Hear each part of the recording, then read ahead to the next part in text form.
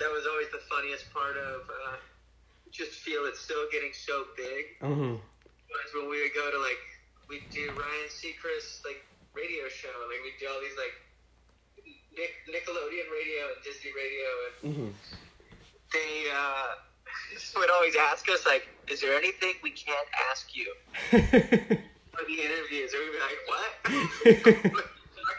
Is there really a thing?" Because I guess you could see it with pop singers, like they don't want you to know certain things. Exactly, exactly. And you know how some of these mainstream artists, you know, you can't ask me that, you can't, you know, they have all these rules and everything. But what I love about you guys is, you know, you guys have been making music for so long, and, you know, you guys ended up having a massive hit. And my question to that is, obviously, as a musician, as a songwriter, and, you know, being in a band, that is, you know, the goal, that is the big dream.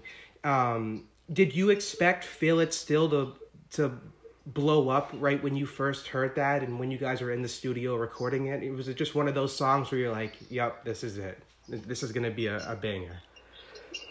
Yeah, you know what's funny is I've actually had conversations with people that I played that song for years before. It went to record. I had a producer buddy say, I remember you playing me that in 2012. Wow. 2011, 2012. Just right before Evil Friends came out. I was like, hey, I have this line I had written, Rebel Just for Kicks, to the melody of Mr. Postman. And literally everybody showed it to us like, that will not work. Well, I don't mean to interrupt you, but I seen the interview you did with Larry King, and he was like, oh, you stole it? No, we had to, you guys were like, no, we had to pay. Yeah, we paid for that. But I mean, the big reason I had done that, like, there was, it's so much deeper than just like, oh, that's a great melody. There's a lot of connection, and there's a lot of like, we grew up listening to that song. Like, if you listen to oldies radio growing up, it's that bass. It's all we listened to. So it's like I sang that song. I mean, it was one of those things where the musicologist, when he stepped in at the end, he was like, before he realized I had done it intentionally, he was like, where you're landing is exactly Mr. Postman. Like, it really is. Just the pocket, the feel, everything. And it's because I listened to that song so much growing up, and I had so many great memories connected to that song. No, of course. And part of this journey, I think as musicians, we get so caught up in ego and not wanting to acknowledge where things come from. And I mean, you hear it in so many like hip hop artists finding their voice. Exactly. I mean, those that aren't just like blessed with it the second they step out. I mean, I listened to Drake when he first came out, and I was like, oh, that's Lil Wayne. Like, yeah, he's trying to sound that 08, 09, yeah. Yeah, and same with Kendrick. Like, Kendrick had little bits of other folks in there, and that's what music is. I mean, that's what it should be. Exactly. It's all about taking that inspiration from different artists and influences and kind of making it into your own, you know, style. And that's what you guys did. And I gotta say, other than, I mean, Sleep Forever is definitely in my top 5 songs of all time. Another song, you know what? I can't believe, how come Tidal Wave never charted? It is such a good fucking song. I love Tidal Wave. I do have thoughts about why that didn't work necessarily. It's a hook. It's simple. It has all the pieces. You know, but there's another part of pop music that is just, it's outside of this whole like melody phrase that pays. Like there's no science to what makes that work. Of course. The thing that makes it really special is you. It's that personality. And I feel like I just didn't sell that song properly. Well, it was also on the same album with Feel It Still, so it's kind of, I mean, I guess you could argue with the momentum that you guys had, it should have had a chance to get on the radio, but I mean, I guess that's, you know, I mean, at least you guys got to have one song that just blew up and put you guys on to the next level. I mean, when was it? What year did you guys perform at Coachella? Was that in 2017 or 18? I think we played Coachella 4 times now. Oh wow! Oh shit! So, or maybe it might be just 3 times. Okay, and what was that like? I mean, I'm sure that was a dream come true. Yeah, the last time we played Coachella was massive. Yeah, I mean, I was watching that video actually last night. I was doing a little research, and I just watched. It was like an hour. Was it like an hour? You guys were just killing it, and I love what you guys do with like the visuals in the background and everything. It's like really trippy. It's kind of that acid psychedelic kind of vibe to it. Yeah, it's just everything we love. Yeah, I mean, of course. Now, I just like to see that stuff. Like I like to watch that when we play the shows. I mean, it's kind of like I don't really like being in front of people. I don't like facing a crowd. There's no sort of disrespect. It's like I'm here to play music, mm-hmm. and I want to play with this group and whoever's there at that time. Coachella was especially, I guess, just fun for us because it was the whole family coming together. It was mm-hmm. all the singers that have come out with us before, and Paul and Matt Cooker, like putting together a nice section to like little orchestra to come along with us, and yeah, it was just the whole gang was there. Yeah, and I mean, what's better than that? I gotta ask you, Jack Harlow is blowing up. I've been following him since 2017. I know you guys did a couple of shows together, right? Yeah. Yeah. So, isn't that? What are your thoughts about Jack Harlow? I mean, he's a really talented artist. I would be so cool to see you and Portugal.The Man and Jack Harlow on a song.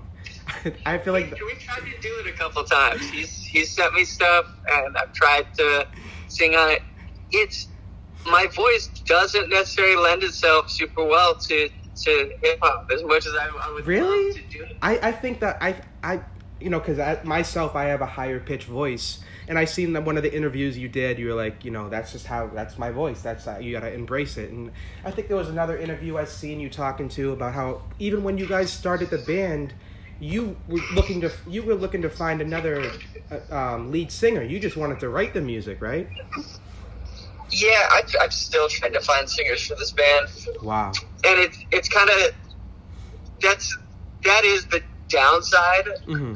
I have to say, just all the access that we have now, like because I like to learn. You know, I like to learn more about other people's process. I just like seeing people who love writing music. Of course, yeah. I mean, it's kind of where we're at right now is we could have gone to school. We could have gone to like Berkeley or any of the music schools and kind of learned that way. But we can actually learn from the people who do this professionally. Mm-hmm. And that's the best. I mean, and that's the best way to learn. I think the hands-on. You know, just seeing it from yourself. You don't, and like you said, you don't need to go to Berkeley or anything. I mean, if you have the motivation, the dedication, and it just shows, you know. Before I even get to the next question, I know as a musician, like I said, the whole big, you know, dream and goal is, you know, to have a massive hit one day. Did you think that it would happen before, like even when you guys came out with People Say? Like, did you think that was the song that would put you guys on the map? Or was it kind of like, it was just in terms of trying to get it out and market it? Yeah, actually, I mean, again, like wanting another singer for the band, Mm-hmm. when I wrote People Say, all I could think was, man, if a country artist Mm-hmm. or just the right type of artist played that song, Mm-hmm.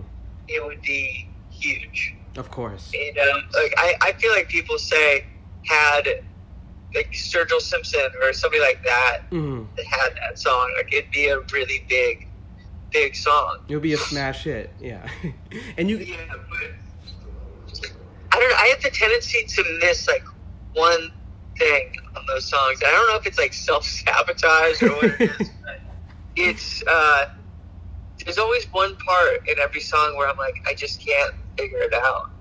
But I think you know, as a musician, and especially as a very high intellectual musician like yourself, and just like every artist, we're our own biggest critics. You know what I mean? Like, you could think this song sucks, but you might have 1,000 or 100,000 fans be like, no, this song is awesome. So I think that's one of the downsides of being an artist. I don't know if like you agree, just being your biggest, you know, self-critic. But it also has its pros and cons because it makes you a better artist, and it keeps pushing you and driving you to come out with better content. Yeah. Oh, yeah, definitely. It's not really like I am my biggest critic for sure. Mm-hmm. I mean, everybody kind of knows that in the studio, and I pretty much send everybody else to the vocal booth before I even do anything. Oh, wow. And a lot of that is, I just kind of like to hear what other people do. Mm-hmm. I mean, honesty is the most important piece of music. And to take it back to Tidal Wave and Deal Is Still. Mm-hmm. Deal Is Still happened because it was just 100% who we are and who I am. I mean, that bass line, everything about it. I mean, talking to the Zombies about it too, like, we got to hang with them, and them talking about, like, back in the day, like, interpolation is a lot different than sampling. But because of hip-hop and because of the nature of music today, it kind of becomes one and the same. So because I use that melody, it becomes sampling. Mm-hmm. But the melody was just kind of the vessel for that lyric, you know? Yeah, that makes sense.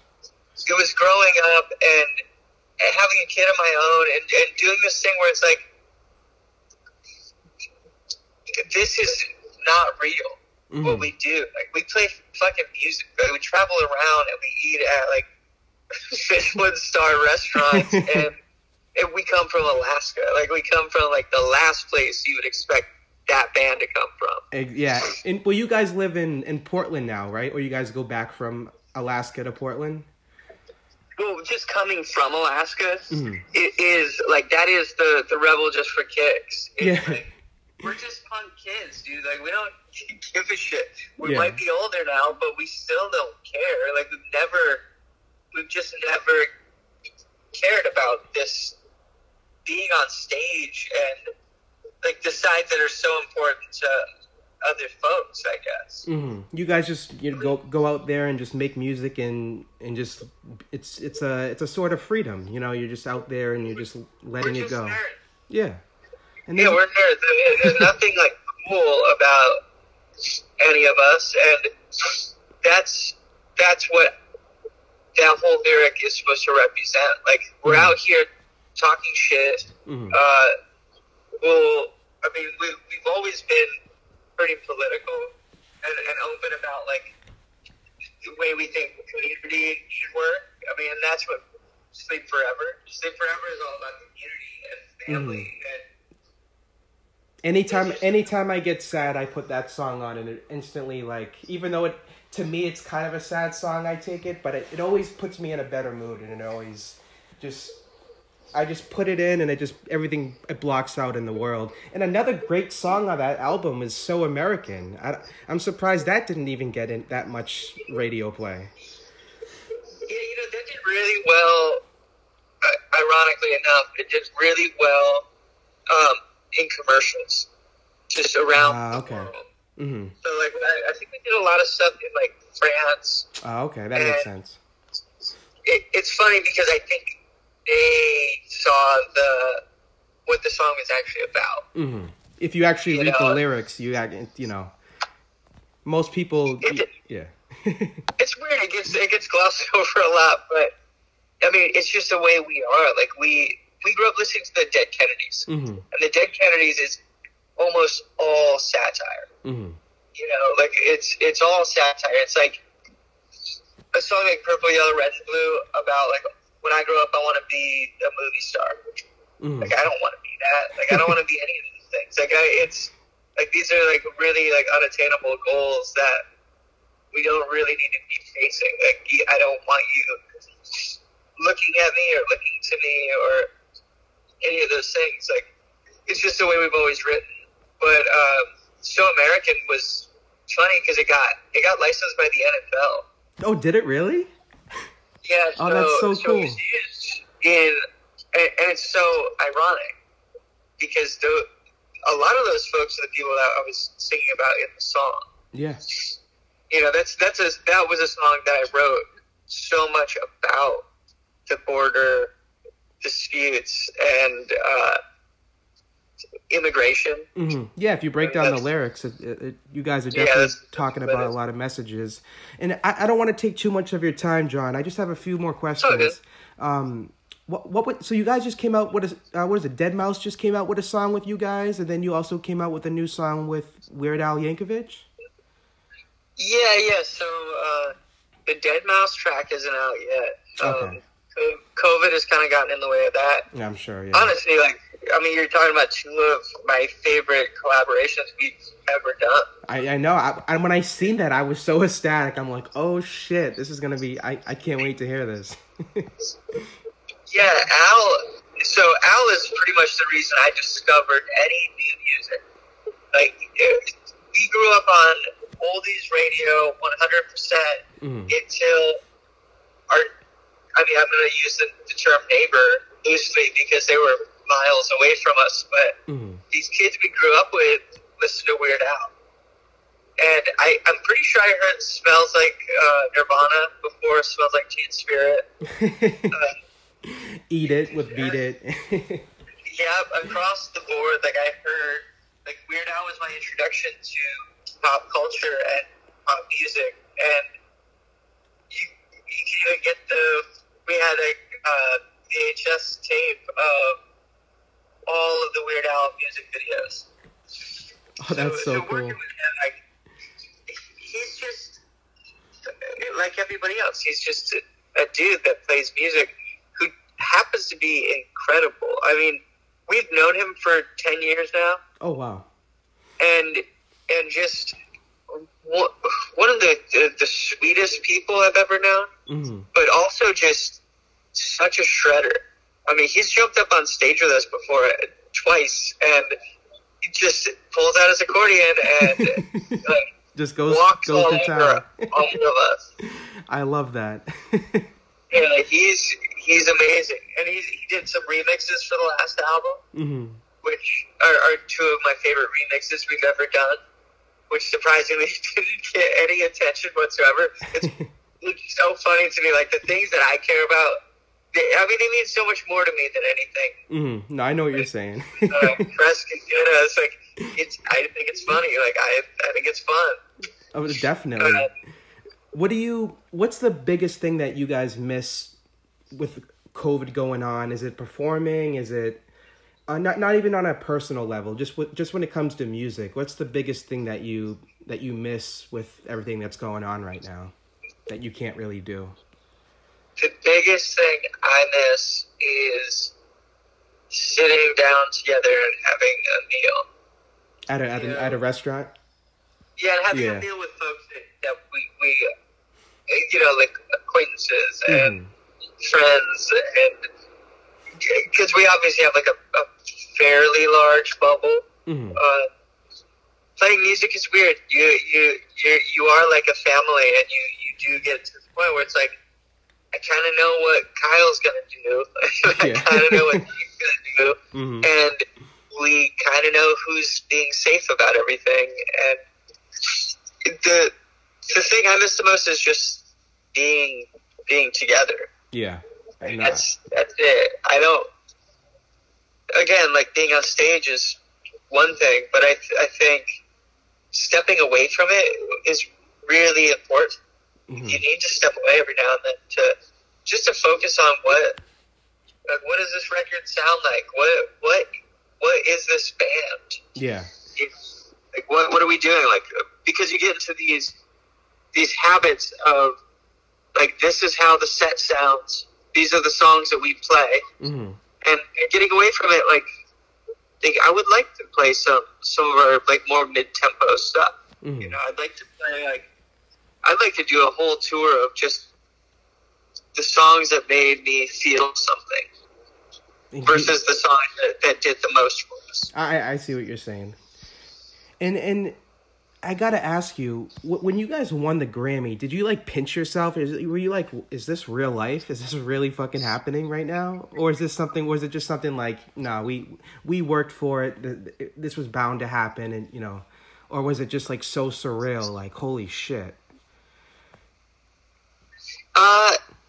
It's, see, my position on the Grammy stuff is, yeah, it mattered. Like, it mattered so much, and it matters to everybody. And it's like this really unattainable goal. Mm-hmm. Again, like, and that's all playing music is. It's like a list of these, it's a series of these, this will never happen moments. There's so many obstacles, yeah. Yeah, but I'm going to try to. Mm-hmm. Like, I'm going to try to get it. Of course.